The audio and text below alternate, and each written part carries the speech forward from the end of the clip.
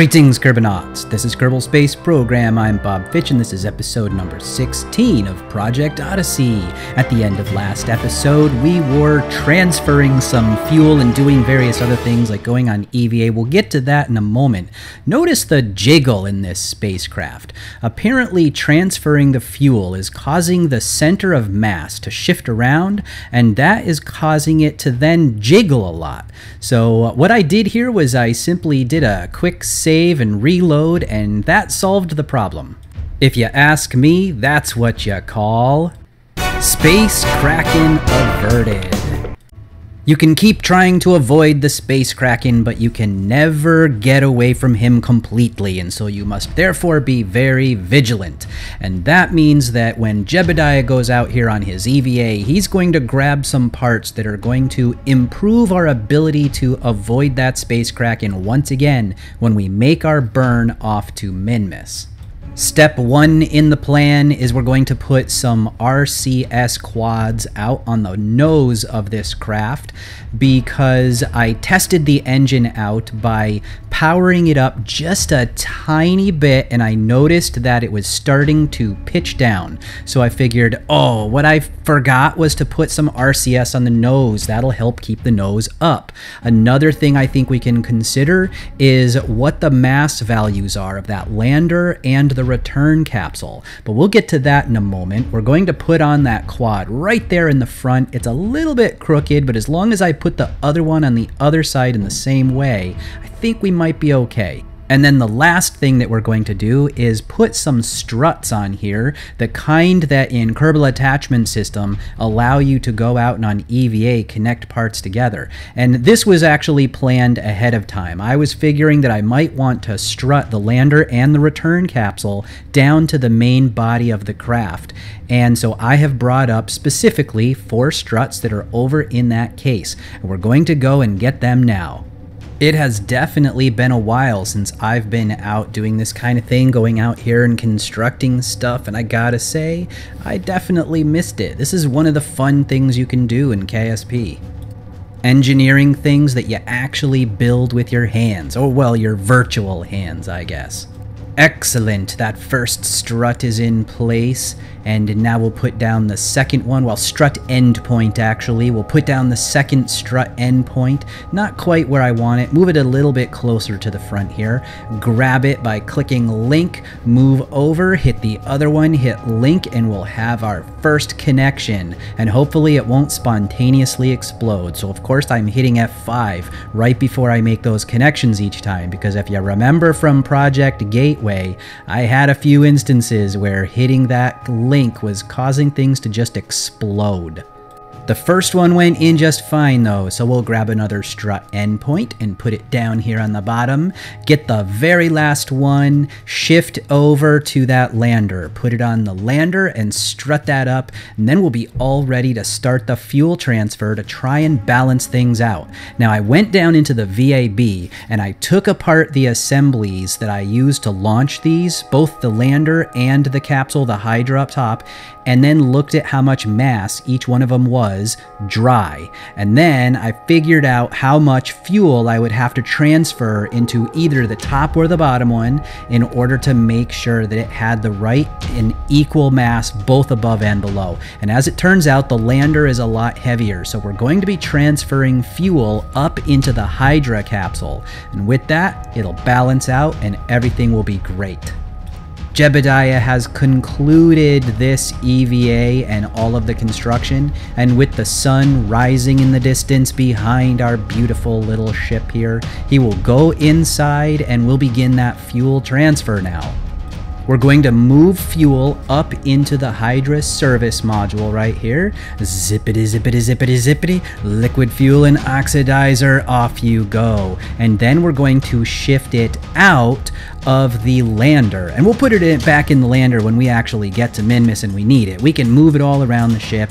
Think of it as just one big pile of fuel, and we can assign it to whatever happens to need it. What I'll probably do is just load up the lander, go down, come back, and then unload the lander again in order to use the fuel to switch back into the Hydra capsule so that we can use that to get home once Hadfield has been cured.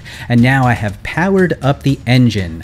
I believe that I might be on the right trajectory here to get an intercept with Minmus, so I simply powered up because I can see it in the distance, and that usually means that you're on target. Now, I've only got it up to about a little over 1/3, and I'm throwing in the RCS because I was thinking, well, I got this monopropellant, I might as well just hit H and power that as well. It's a less efficient fuel, and I don't really need too much of it for maneuvering, so I figured I'd throw that in. Burning that is reducing the overall mass too, which is giving delta V back to me from the actual liquid fuel oxidizer portion of this trip. Now it's time to find out if I was right, if we are going to get the intercept. Yes, although I do want to get that really low down over the North Pole of Minmus, so we're going to have to make some kind of maneuver after we have gotten underway here. But for now, we're going to do our Star Trek shot and watch as Kerbin recedes behind us here, and we are on our way. Next up, we're in the unmanned simulator. We are trying to get some fuel tanks that we can send to the moon. Empty fuel tanks, actually. And what we're trying to do with these is fill them up with fuel that we have produced on the moon. And we want to get them there without using more fuel to get them there than it's going to bring back, right? Because otherwise, what's the point of doing it in the first place? So this is a test of trying to get empty fuel tanks to the moon using only solid rocket boosters. This is the very first test, and as you can see, it's not really going so well.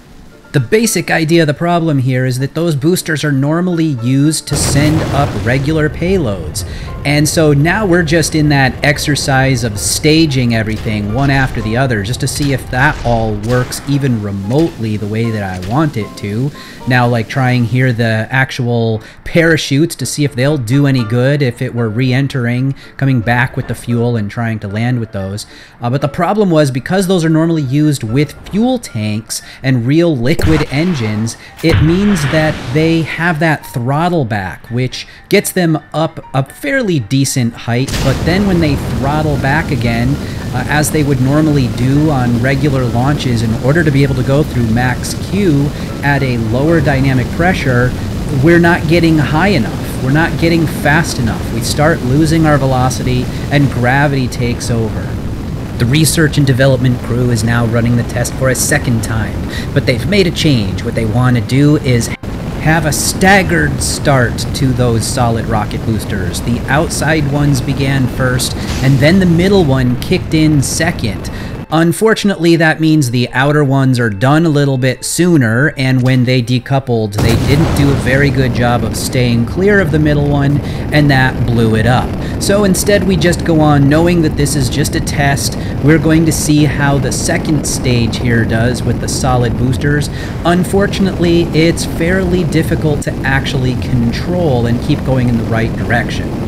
There are several radially mounted liquid fuel engines on there and a tiny, tiny bit of fuel in the tanks, allowing those radially mounted engines to act basically like vernier rockets to keep it going in the right direction. This test is going much better than the first one, at least. We didn't blow up as much of the ship here, and now we have gotten as high as we're going to make it, pretty much, because those vernier rockets, they're not really doing much for steering when there's nothing else propelling us. They're not really doing that much for actually keeping even on the target, going the right way, basically. And so we're just going to test the re-entry capabilities of this craft now. So it's coming down on a heat shield that I have on the very end of that fuel tank. The theory being that if we can just get it to survive through the atmosphere and then have an adequate parachute, we'll be able to slow ourselves down and actually recover this tank of fuel. But it's back to the drawing board as we try yet another slight change in the design, seeing if this one does any better. We're still using that same idea of lighting the outside ones before we do the middle one, but there still isn't enough control of our vector, our attitude. At least one thing got better. We did manage to improve the decoupling and didn't blow up the middle booster, but ultimately this is way too low and is not going to succeed. Another design with little changes, but unfortunately this one has difficulty with the way that it decouples all of the boosters and we can't get pointed in the right direction. Also, we have a few other little problems. We go back, we try to improve those, and we come up with yet another design. This time there are extra solid boosters down on there. You can see them on the outside edge there. We wanted to put those on because we needed that little extra boost to make sure that we were high enough that the atmosphere wasn't affecting us once we finally decoupled and we could stay on target. Unfortunately, those boosters just aren't enough to actually provide enough velocity to get going anywhere. So now it becomes a decoupling test again, a test of the parachutes coming up in a second as well. And then we see the next problem that we're going to face. That parachute looks way too small and it's opening way too late and it's not slowing down the payload at all. Then comes the next test, which is the last of the ones where I actually try to send 3 at the same time. I finally smarten up and do 2 things. 1, make a bigger solid booster, and 2, switch to using just 1 fuel tank, because the basic idea is we just want to bring back more liquid fuel than we sent in order to get it, right? Well, that means that all we need to do is send 1 tank, and we can do it more than once if we have to. We just have to make sure that each time we send 1 big fuel tank, that it doesn't use up as much as it's going to bring back. It's as simple as that. We don't have to send 3 tanks at once. We can send them 1 at a time. So after a few more attempts at different tests using just 1 fuel tank, I now bring us to the actual flight test. It's turning out that it's a little bit difficult to control the rocket as the booster is throttling back. So it gets off of its prograde vector, but then once it starts throttling back up again, it's very easy to maintain it going in the right direction, just using the booster itself and those little vernier rockets on the side. In fact, why don't we go real quick down into the VAB, take a look at this, and then we'll come back and I'll show the rest. First, here is one quick look at the final version of Moonfuel 1.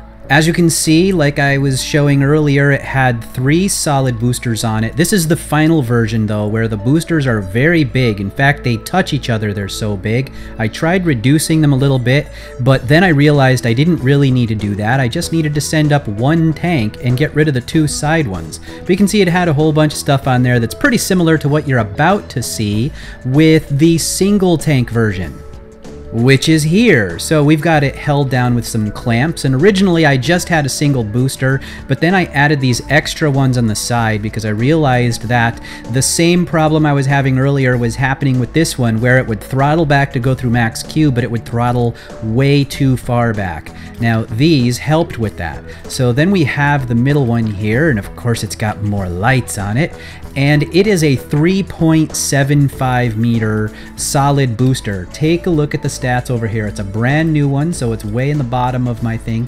There it is.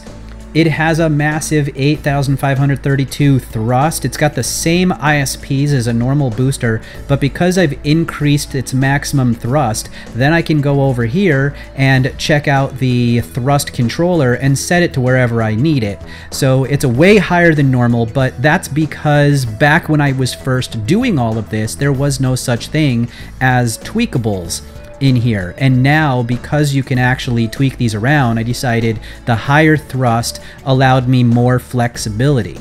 Getting back to it over here, you can see that it has a whole lot of solid fuel, although at that thrust it burns through it pretty quick. Look at that, 502 per second. Moving our way up, after we get rid of the lights, you can see that I had to put that other strut idea that I used from the other video there, where I have some struts on decouplers in order to hold this down. I wanted to make absolutely sure that those came off at the same time that this decoupled, and that there were no problems whatsoever. Plus, by putting the decoupler underneath the strut, it allowed it to come out a little bit away and make sure that it went down from the side to the booster. Because if you try to put these things on sometimes like this, let's grab one and we'll put it right there. Turn off that. So let's say you're grabbing that and you're trying to connect it down there. See how it doesn't go all the time? Now sometimes what you can do is put on a strut like this or something, and then when you grab that you can put it from there down, and that, well, that still didn't even make it either. Well, I'm having trouble with it, and that just goes to prove that that's what you have to face sometimes when you're trying to connect from one piece to another, and there's other things in the way here.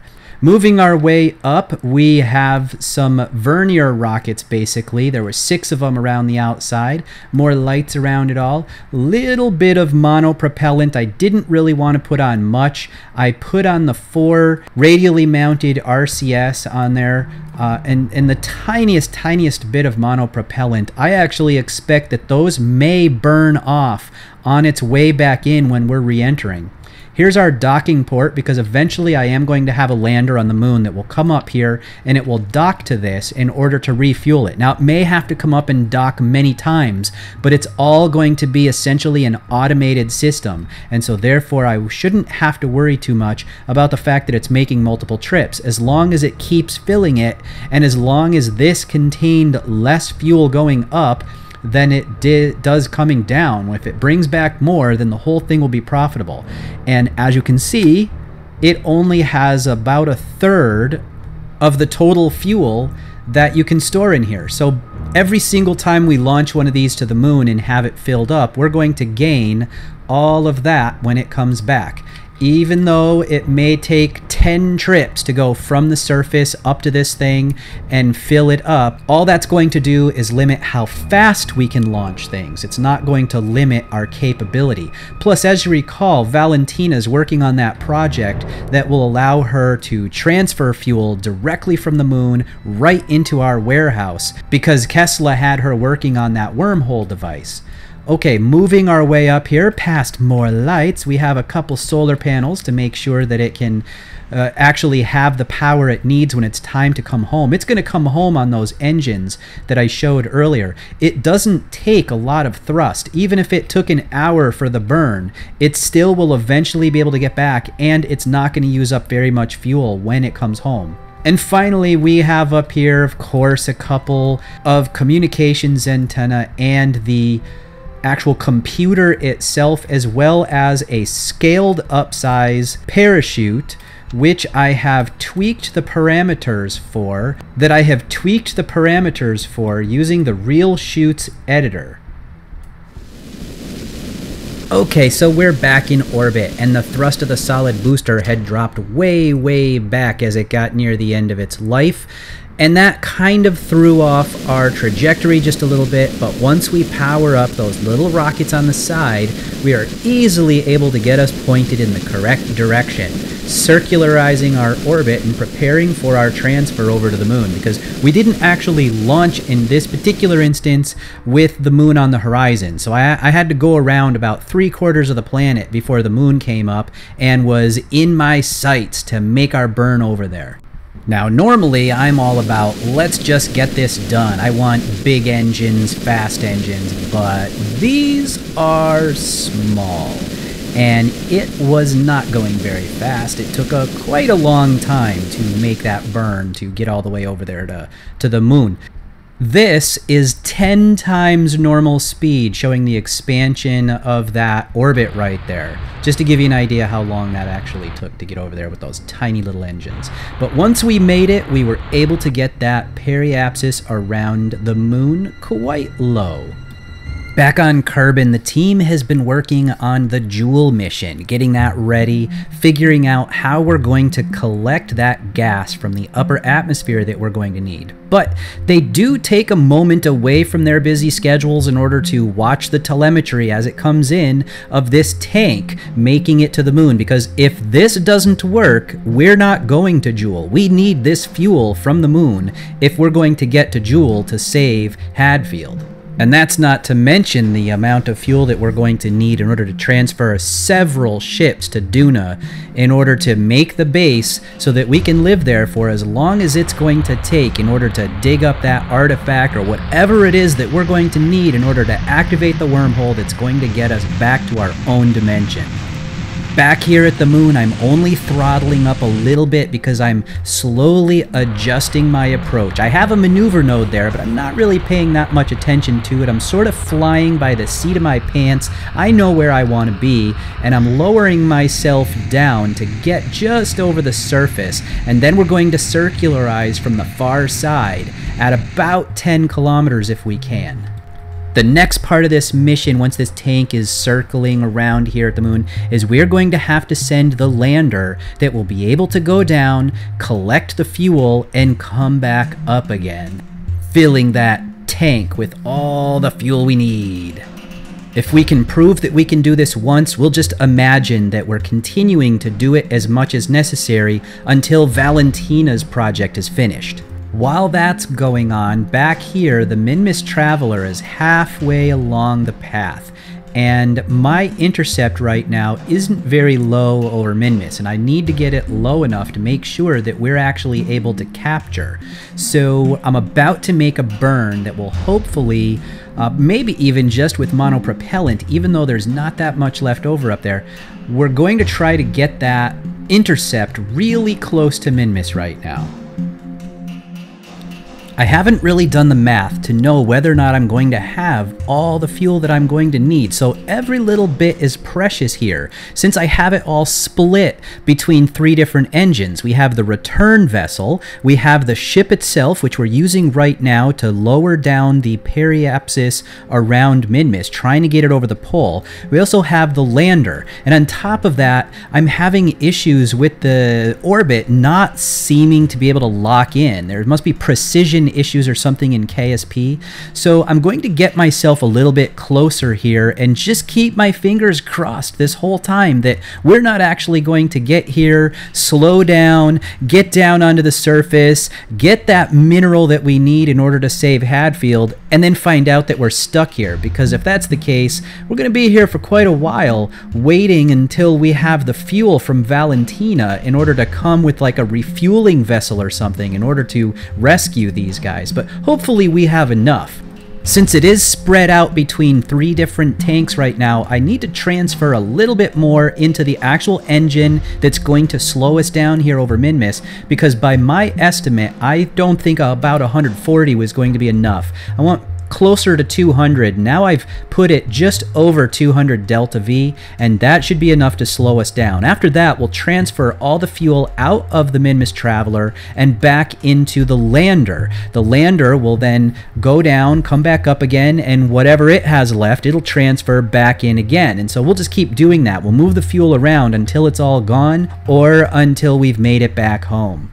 Now, as I make my approach here, I'm noticing the effects of the Better Atmospheres mod. It's putting those dark splotches that are popping in, it's putting those on Minmus, and I don't think that's how it's supposed to look. I tried going out and editing the file that set where the clouds were, but that didn't seem to really do very much. Then later, I found the user interface that allowed me to modify it in-game, and still, I have all of this banding that's going on. So I reloaded and tried again. You hit Alt-N when you're using Better Atmospheres, and that'll bring up this debug menu that you can see right here. And that allows you to modify different values about where the altitude of the clouds are, what kind of color it should be, how big they should be, that sort of thing. And you can put different layers, add all the layers you want there, and do whatever until you find the settings that you're interested in. And then you just hit Alt-N or hit close there and make that little dialog go away and carry on about your business. After some tweaking, I was at least able to get it to not look like a dirty mud pile. It's popping still, there's banding still, and I'm not entirely sure I know what to do next. I can't update because I'm still using 2.3.5. I'm not going to update Project Odyssey because I think it's just going to be too difficult to do that, so I have to live with these older versions of the mods. Checking in on everybody else, we have Bill, Neil, and Kesla still up here at Odyssey Station. All is quiet and the research is going ahead as planned. Valentina is down in the research building working on Kesla's moon-stabilizing fuel integration transit system, otherwise known as Misfits for short. Jules' launch window is upon us, and therefore we are also getting ready to launch Jules' mission in the very near future. On the Minmus Traveller, we have Hadfield, Jebediah, and Joseph, who are now transferring into the Hydra lander because it's time for them to set their course to land on Minmus. We need to collect those minerals needed for Hadfield. The lander is still strutted to the station, so Jebediah has gone outside in order to decouple that, and then we can actually do the undocking. We're back inside now, transferring fuel from the station into the lander. We're basically going to take pretty much everything we can get our hands on, because we're not going to need it up on the station. We're all leaving. We're going to come back later with whatever we have left, and that'll be what we use to get ourselves home. The trimexyl hydrazone can only be found on the poles of Minmus, so we've decided based on the inclination that based on the eccentricity of the orbit that we have right here, that we're going to go for the North Pole because the periapsis was closer up there than it was in the south. So we'll make a little burn here, bringing down the periapsis to just barely over that North Pole. I had noticed before we started this that the solar was down just a little bit. We were at half power, so I put the panels out, hoping that that would bring in a little something while we're coming into position here. Landing gears out, engines on, the burn has begun. It's not that much, it's only just a little over 100 meters per second here left to go. So we're just angling straight toward that horizon, and it shouldn't be long now before we're down on the ground. While we're waiting, I'd like to just relay a little bit of information about the channel. So I've been receiving some comments on the channel discussions and on the video discussions and stuff, people asking questions, and I love to answer all the questions, but sometimes YouTube doesn't give me the opportunity to actually reply. Some people say reply and other people don't, and I guess it's probably some sort of permissions issue, but just so you know, if you're posting a question and I don't have permission to reply back to you, don't expect an answer. Okay, we're coming down now. We've almost landed. I'll just comment one more time about the channel while we wait here. Another common question is, hey, where's the next episode? Well, these come out on Mondays. Project Odyssey is every Monday at 6 or so a.m. Pacific time.